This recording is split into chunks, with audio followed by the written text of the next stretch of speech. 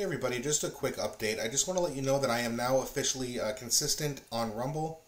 I've had a bit of an issue with syncing the YouTube channel over there and also uploading videos manually. That's all been fixed. They don't sync YouTube channels anymore, but I can manually upload. So I've been doing that in the past few days. If you want to go check me out there, it's at The Dan Freeman Show. Same logo, same name.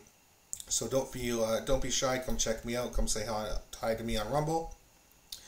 And, the reasons for that is, just more exposure, getting on one more platform, giving me 2 platforms, well, 3 if you count X. I'm also on X, at Dan Freeman Show.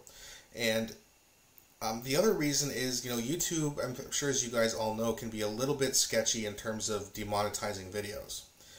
I just heard today that they're actually going after a lot of these larger red pill channels, like the Rational Male, Legion of Men, Rich Cooper's podcast, Araco TV, and the government's come out and said that they're trying to demonetize these videos.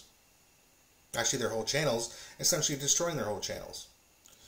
Now, the good news for them is that they've probably made so much damn money from YouTube, they can afford to push back and hire a lawyer.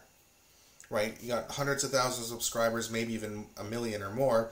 You're getting millions and millions of views every month. They're probably making thousands, if not tens of thousands of dollars every month.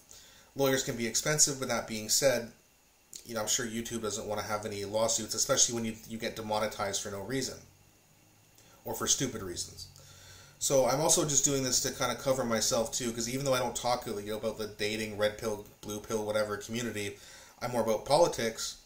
However, red pill guys seem to be a little bit more conservative, because I do watch a lot of those channels, and they definitely seem to be more on the conservative side. And at least for now, my channel focuses not on dating and red pill, but mostly on politics. And at least for the time being, I'm more leaning towards the conservative side. So who's to say they don't start coming after me, or, Northern Perspective and all these other awesome channels. So just trying to get on another platform as well, just to try to cover myself in that way.